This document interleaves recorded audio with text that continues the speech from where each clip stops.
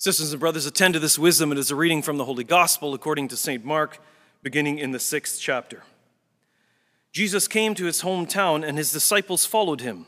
On the Sabbath, he began to teach in the synagogue, and many who heard him were astounded, and they said, "Where did this man get all of this? What is this wisdom that has been given to him? What deeds of power are being done by his hands? Is not this the carpenter, the son of Mary, and brother of James and Joseph and Judas and Simon? Are not his sisters here with us?" And they took offense at him. Then Jesus said to them, "Prophets are not without honor except in their own hometown and among their own kin and in their own house." And he could do no deeds of power there except that he laid his hands on a few sick people and cured them. And he was amazed at their unbelief. Then he went about among the villages teaching. He called the 12 and began to send them out 2 by 2 and gave them authority over the unclean spirits. He ordered them to take nothing for their journey except a staff, no bread, no bag, no money in their belts, but to wear sandals and not to put on 2 tunics. He said to them, "Wherever you enter a house, stay there until you leave the place. If any place will not welcome you, and they refuse to hear you, as you leave, shake the dust off your feet as a testimony against them." So they went out and proclaimed that all should repent, and they cast out many demons and anointed with oil many who were sick and cured them. The Gospel of the Lord.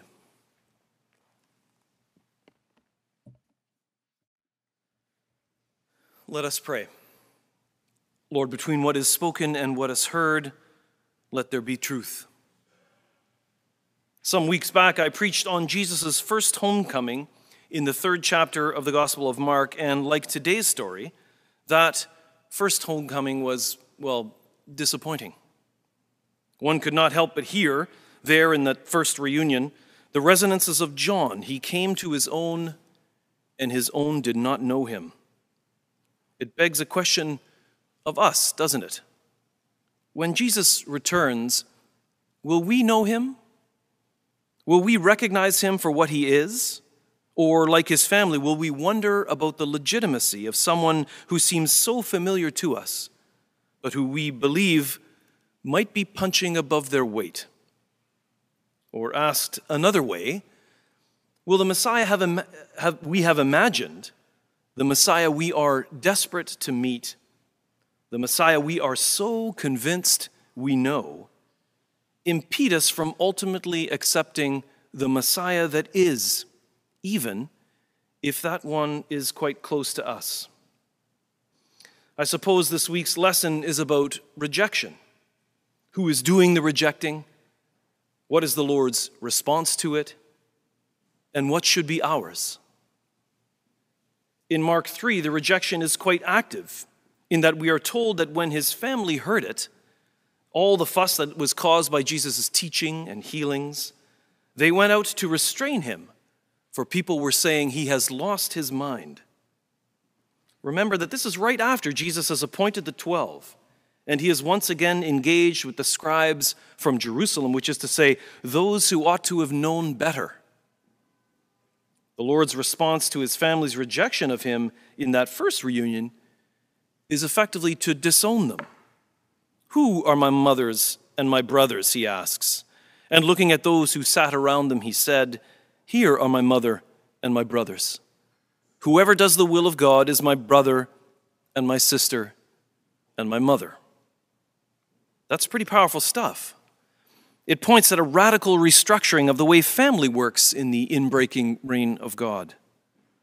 But why, after such a disappointing family reunion on the first pass, does Jesus return for one more?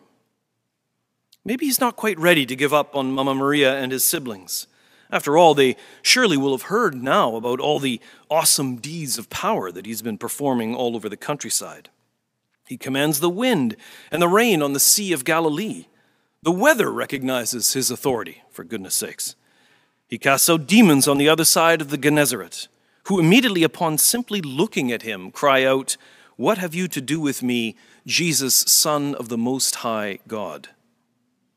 One can imagine that even as he is walking up the road, passing the Welcome to Nazareth sign, he is thinking in his head, if even the weather and the demons of hell recognize and obey me, surely the folks who saw me growing up will.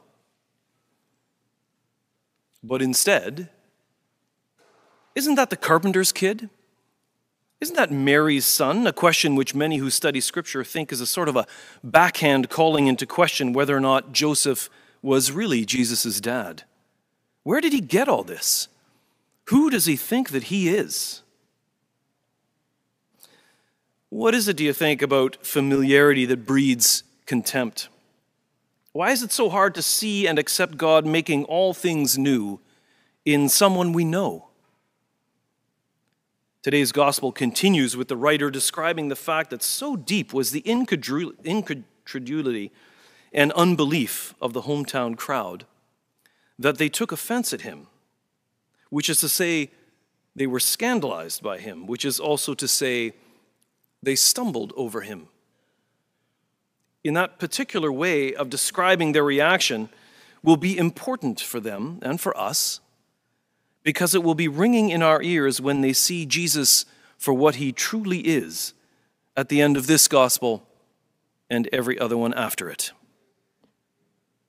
When the hometown kid is taken into custody in Gethsemane, 4 chapters from here, when he is beaten and brutalized and rejected by everyone, even the 12 who themselves perform deeds of power in his name, when the simple carpenter's son from Nazareth, this time not in his hometown, but in Jerusalem, this time not as Jesus, the son of Mary, hometown kid turned big shot, but rather Jesus, the King of the Jews and the Son of the living God, when the building block that was rejected by his own family, by his own people, by the whole of the world, and ultimately even by us, whom he was saving, even as we rejected him, becomes the chief cornerstone of a heavenly family into which all of creation is being redeemed, well, then there will be no doubt in our minds who this Jesus is and by what authority he does the things he does. And we will all wonder then, how come we didn't see it? How could we have missed it? Crestfallen and rejected in today's gospel, the Lord's response is not what we expect. It's not the slinking off in defeat and depression or the riling and cursing at his contemporaries. If we are honest, we might have characterized these kind of responses as ones we would have had in a similar situation. Jesus instead is renewed in his salvific mission. The 12 he called and appointed 3 chapters ago, at the first disastrous hometown return, he now commissions them and sends them out. He imputes in them the same power by which he has been exercising and healing and liberating. He admonishes them to go out in faith, to seek hospitality, and to preach the good news of forgiveness of sins and life everlasting. And that would have been sufficient, I think, don't you? But the gospel leaves us with this kicker. If any place will not welcome you, and they refuse to hear you as you leave, shake even the dust from your feet as a testimony against them. We can surely understand how Jesus might have been frustrated, even fed up by those who had ears but still refused to hear. But shake the dust from your feet? That doesn't sound to me like the making of all things new. That does not sound like the final position of the God who in Jesus is redeeming all in all. People of God, you will inevitably be frustrated by those who simply will not come out of their prison cells and into the light of the living God who has freed them, even with the door wide open. Sure, shake some dust off your boots, but know that God is capable of redeeming everything, and that your message, the good news that you have been entrusted with, whether it is accepted or not, is ultimately that Jesus, in God, has already done it. Amen.